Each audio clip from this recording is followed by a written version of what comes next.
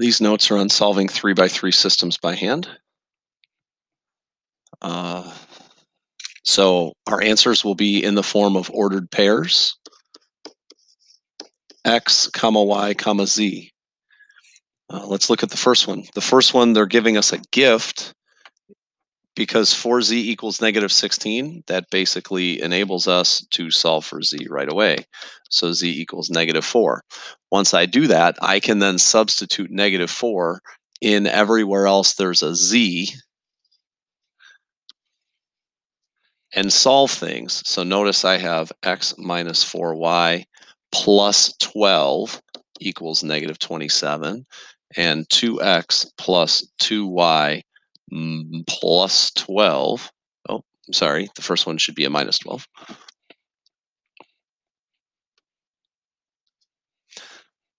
Equals 22. Now, I can turn this into something that we should be pretty good at by now. X minus 4y equals negative 15, and 2x plus 2y equals 10. That's because I can just subtract 12 over in this problem and add 12 over in this problem. Now I have a 2x2 system that I should be pretty good at solving. So I can multiply the top one by 2 or multiply the bottom one by, multiply the top one by negative 2 or multiply the bottom one by 2 and end up getting a 2x2 system here. So if I leave the top the same and multiply the bottom equation by 2,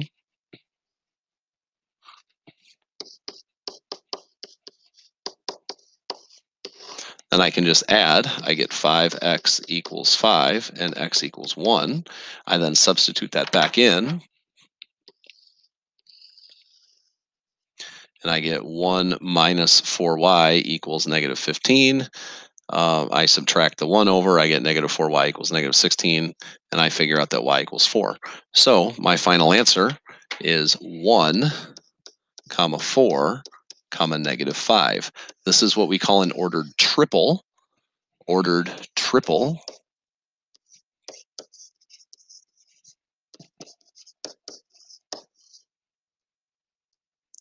So that's an ordered triple. 1, 4, negative 5.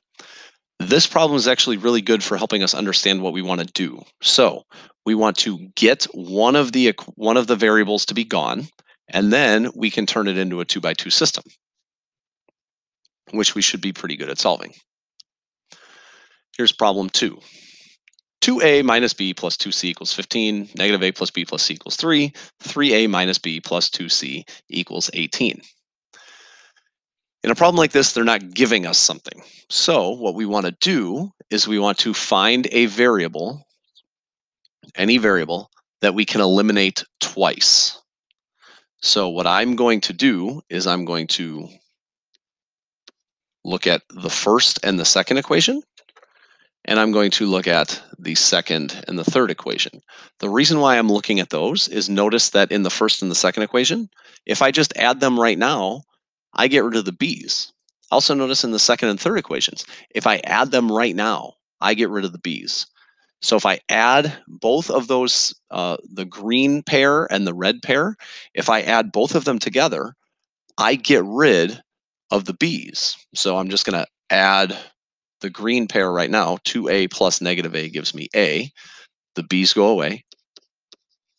And 2c plus c equals 3c. And that equals 18, because 15 plus 3 is 18. Now I'm going to take a look at the red pair. In the red pair, if I add those straight down, I get 2a, the b's cancel, plus 3c equals 21. Now I have a 2x2 system. So the goal is always to try and get 2x2 systems because we know how to solve them. So what I did in number 2 here was I got rid of the b's twice. You have to use 2 different pairs of equations to get rid of the same variable. Use 2 different pairs of equations to get rid of the same variable. And now that I've done that, now it's just a matter of doing a 2x2 system. So I multiply the top one by negative 1. I get a, the c's cancel, equals 3. Now I work my way backwards. So I take this 3 and I substitute it into one of the new equations that I just got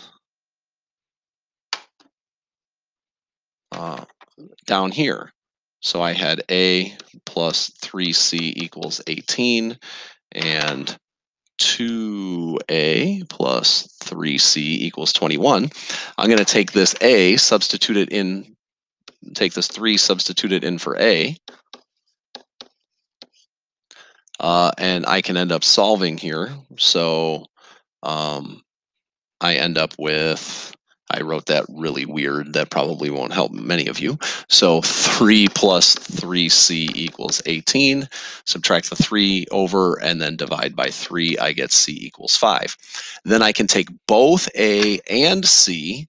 So I will take A and C and substitute them into one of the original equations so then I can get B. I'm probably going to pick the middle one because B is all by itself and it's positive, and A and C both have coefficients of either 1 or -1. So that's -3 plus B plus 5 equals 3. That's the same thing as B plus 2 equals 3, so B equals 1. So my final answer, written as an ordered triple, I'm going to go in alphabetical order, so A, then B, then C, 3, 1, 5.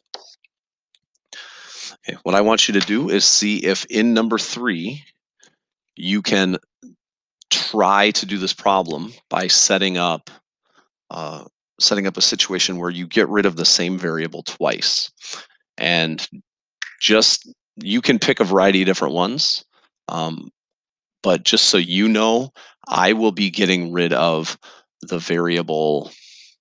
Let's go with x. So I'm going to get rid of the variable x twice. That may at least guide you in terms of what our notes are going to look like. So I'm going to pause and then we'll get everything set up. So I've actually set up the situation where you get y and z in each of the 3 pairs. You only have to do 2 of them, but I did it in all 3 so you can see whether the 2 that you picked, you got the correct equations. Now I could do any 2 combinations of these 3 things and end up getting the right answer. So it just totally depends on the way that you want to do it. You also could have got rid of a different variable. You could have got rid of y. Y might actually be easier to get rid of than X because all you would have to do is take the ones that I have in blue, multiply the middle one by -2. That gets rid of the Y's. Or you can take the ones I have in green, multiply the top one by 2. That gets rid of the Y's. Or take the ones I have in red and multiply the middle one by 4. That gets rid of the reds. So there are lots of different ways you can do this. What I'm going to do now is I'm going to take the red and the blue equations and do a solving problem because I looked at the green one and I don't really want to deal with the 14 and the 19 and all that other stuff. So what I have here is I'm going to take 5y minus 6z equals -3 and y plus z equals 6. And I'm going to do a little solving. So what I'm going to do is multiply the bottom equation by 6, and I'm just going to replace it. So that's 6y plus 6z equals 36. So 11y equals 33, and y equals 3. Now let's recall that we move back up the chain. So I'm going to take this y, I'm going to substitute it back in to one of these equations. Y equaled 3, so y plus z equals 6. Z also equals 3. So now we're going to move back up the chain and substitute this into one of the original equations with all 3 variables. Since we got rid of x, we're going to get x last. So I'm going to take y equals 3 and z equals 3 and substitute them in. So x minus 3 plus 3 equals 3. Obviously, I picked the middle one because all of the variables have very minimal amounts of numbers in them. So y minus 3 plus 3, I'm sorry, x minus 3 plus 3 means x equals 3. And so it looks like all of the variables equal 3 in this problem. On the back of this sheet, you're going to take notes on how to use the calculator to solve systems of equations using augmented matrices. please do that using the other video with dealing with calculators.